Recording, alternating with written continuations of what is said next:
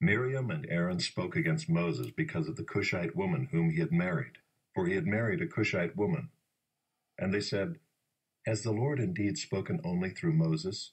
Has he not spoken through us also?" And the Lord heard it. Now the man Moses was very meek, more than all people who are on the face of the earth. And suddenly the Lord said to Moses and to Aaron and Miriam, "Come out, you three, to the tent of meeting." And the three of them came out. And the Lord came down in a pillar of cloud and stood at the entrance of the tent and called Aaron and Miriam, and they both came forward. And he said, "Hear my words. If there is a prophet among you, I, the Lord, make myself known to him in a vision. I speak with him in a dream. Not so with my servant Moses. He is faithful in all my house. With him I speak mouth to mouth, clearly and not in riddles. And he beholds the form of the Lord. Why then were you not afraid to speak against my servant Moses?" And the anger of the Lord was kindled against them, and he departed.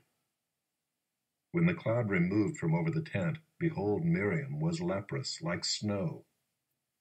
And Aaron turned toward Miriam, and behold, she was leprous. And Aaron said to Moses, "O my Lord, do not punish us, because we have done foolishly and have sinned. Let her not be as one dead, whose flesh is half eaten away when he comes out of his mother's womb." And Moses cried to the Lord, "O God, please heal her, please." But the Lord said to Moses, "If her father had but spit in her face, should she not be shamed 7 days? Let her be shut outside the camp 7 days, and after that she may be brought in again." So Miriam was shut outside the camp 7 days, and the people did not set out on the march till Miriam was brought in again. After that the people set out from Hazeroth and camped in the wilderness of Paran. The Lord spoke to Moses, saying, "Send men to spy out the land of Canaan." The Lord spoke to Moses, saying, "Send men to spy out the land of Canaan, which I am giving to the people of Israel. From each tribe of their fathers you shall send a man, every one a chief among them." So Moses sent them from the wilderness of Paran, according to the command of the Lord, all of them men who were heads of the people of Israel. And these were their names: from the tribe of Reuben, Shemua the son of Zachar; from the tribe of Simeon, Shaphat the son of Hori; from the tribe of Judah, Caleb the son of Jephunneh; from the tribe of Issachar, Igal the son of Joseph; from the tribe of Ephraim, Hoshea the son of Nun; from the tribe of Benjamin, Paltai the son of Raphu; from the tribe of Zebulun, Gadiel the son of Sodai; from the tribe of Joseph, that is, from the tribe of Manasseh, Gadai the son of Susai; from the tribe of Dan, Amiel the son of Gemalli; from the tribe of Asher, Sether the son of Michael; from the tribe of Naphtali, Nabai the son of Vophsi; from the tribe of Gad, Geuel the son of Machi. These were the names of the men whom Moses sent to spy out the land. And Moses called Hoshea the son of Nun Joshua. Moses sent them to spy out the land of Canaan, and said to them, "Go up into the Negeb, and go up into the hill country, and see what the land is, and whether the people who dwell in it are strong or weak, whether they are few or many, and whether the land that they dwell in is good or bad, and whether the cities that they dwell in are camps or strongholds, and whether the land is rich or poor, and whether there are trees in it or not.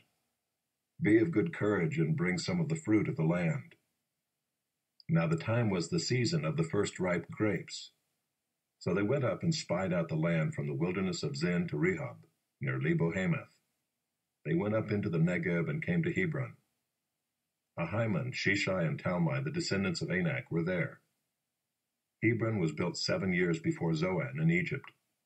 And they came to the valley of Eshcol, and cut down from there a branch with a single cluster of grapes, and they carried it on a pole between 2 of them. They also brought some pomegranates and figs. That place was called the valley of Eshcol because of the cluster that the people of Israel cut down from there. At the end of 40 days they returned from spying out the land, and they came to Moses and Aaron and to all the congregation of the people of Israel in the wilderness of Paran at Kadesh. They brought back word to them and to all the congregation, and showed them the fruit of the land. And they told him, "We came to the land to which you sent us. It flows with milk and honey, and this is its fruit. However, the people who dwell in the land are strong, and the cities are fortified and very large. And besides, we saw the descendants of Anak there. The Amalekites dwell in the land of the Negeb. The Hittites, the Jebusites, and the Amorites dwell in the hill country. And the Canaanites dwell by the sea and along the Jordan." But Caleb quieted the people before Moses and said, "Let us go up at once and occupy it, for we are well able to overcome it." Then the men who had gone up with him said, "We are not able to go up against the people, for they are stronger than we are." So they brought to the people of Israel a bad report of the land that they had spied out, saying, "The land through which we have gone to spy it out is a land that devours its inhabitants, and all the people that we saw in it are of great height. And there we saw the Nephilim, the sons of Anak, who come from the Nephilim. And we seemed to ourselves like grasshoppers, and so we seemed to them. Blessed be the Lord, who daily bears us up. God is our salvation. Selah. Our God is a God of salvation, and to God, the Lord, belong deliverances from death. But God will strike the heads of his enemies, the hairy crown of him who walks in his guilty ways. The Lord said, I will bring them back from Bashan. I will bring them back from the depths of the sea, that you may strike your feet in their blood, that the tongues of your dogs may have their portion from the foe. Your procession is seen, O God, the procession of my God, my King, into the sanctuary, the singers in front, the musicians last. Between them, virgins playing tambourines. Bless God in the great congregation, the Lord, O you who are of Israel's fountain. There is Benjamin, the least of them, in the lead. The princes of Judah in their throng, the princes of Zebulun, the princes of Naphtali. Summon your power, O God, the power, O God, by which you have worked for us. Because of your temple at Jerusalem, kings shall bear gifts to you. Rebuke the beasts that dwell among the reeds, the herd of bulls with the calves of the people. Trample underfoot those who lust after tribute. Scatter the peoples who delight in war.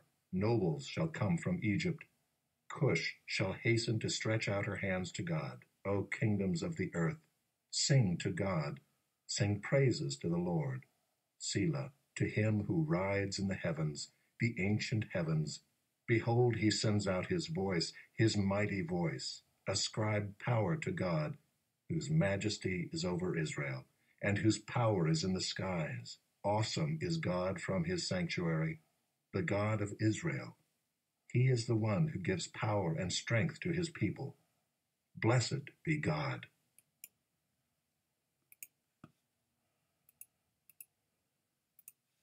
As he passed by, he saw a man blind from birth, and his disciples asked him, Rabbi, who sinned, this man or his parents, that he was born blind? Jesus answered, It was not that this man sinned, or his parents, but that the works of God might be displayed in him. We must work the works of him who sent me while it is day. Night is coming when no one can work. As long as I am in the world, I am the light of the world. Having said these things, he spit on the ground and made mud with the saliva. Then he anointed the man's eyes with the mud and said to him, Go, wash in the pool of Siloam, which means sent. So he went and washed and came back seeing. The neighbors and those who had seen him before as a beggar were saying, Is this not the man who used to sit and beg? Some said, It is he. Others said, No, but he is like him. He kept saying, I am the man. So they said to him, Then how were your eyes opened? He answered, The man called Jesus made mud and anointed my eyes, and said to me, Go to Siloam and wash. So I went and washed and received my sight. They said to him, Where is he? He said, I do not know. They brought to the Pharisees the man who had formerly been blind. Now it was a Sabbath day when Jesus made the mud and opened his eyes. So the Pharisees again asked him how he had received his sight.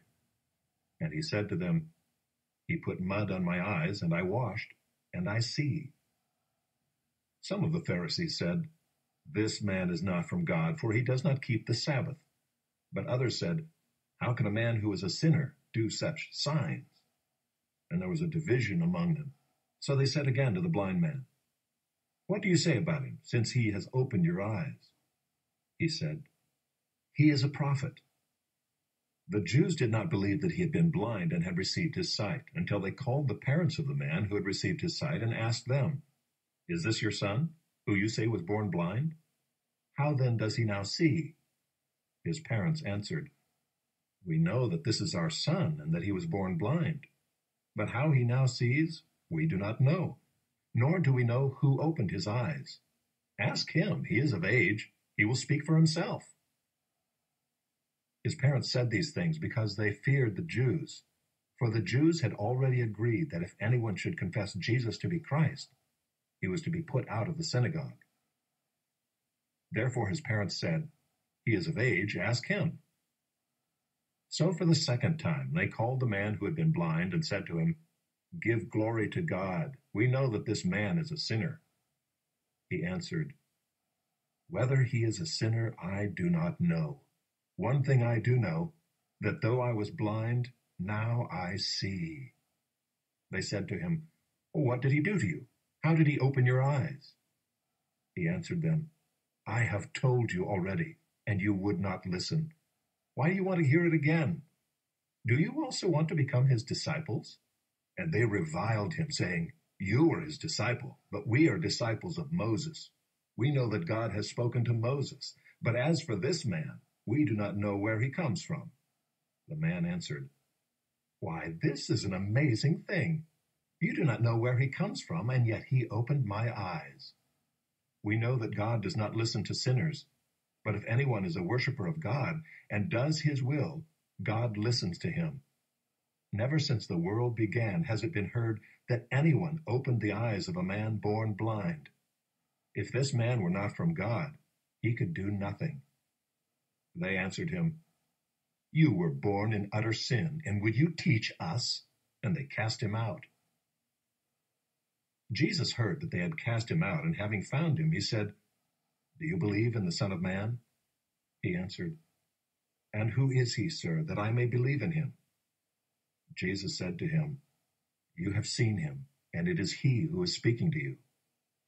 He said, "Lord, I believe," and he worshipped him. Jesus said, "For judgment I came into this world, that those who do not see may see, and those who see may become blind." Some of the Pharisees near him heard these things and said to him, "Are we also blind?" Jesus said to them, "If you were blind, you would have no guilt. But now that you say, 'We see,' your guilt remains. Truly, truly, I